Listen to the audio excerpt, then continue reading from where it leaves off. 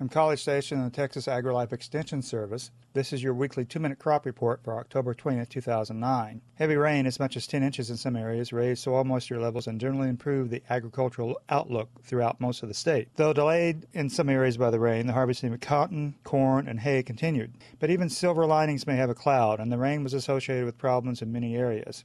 Where cotton had open bolls, wet weather could lower quality. But the real downside to the cool weather in his area is that feral hogs seem to flourish in it, becoming more active and doing increased damage to crops, reports Ryan Martin, AgriLife Extension Agent in Motley County, northeast of Lubbock.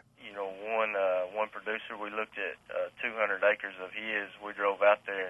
There was anywhere from 150 to 200 hogs on it, and they have just completely wrecked that field. If that farmer has any intention of harvesting that crop, then he's going to have to go in there and plow it out to get it somewhat smooth where he won't tear up any harvest equipment. What was the crop? Cotton. Cotton? Really? Do they destroy the plants, or they just root around the plants? Or? They root around, and they'll root up that cotton plant. I don't know. I take it they're after the root on that plant.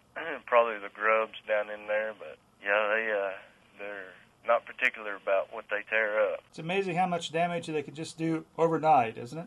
Yes, sir. Yeah, they'll tear up, like I said, 200 acres in one night if you get a bunch of them moved in. How are you all controlling them out there? The USDA has a wildlife service. It's kind of like a feral hog eradication program, but you have to pay per acre to enroll your land in that program. It doesn't really work around here because you have your neighbor who is trying to get feral hogs in to sell hunts, and here you are enrolled in the program trying to keep the hogs off.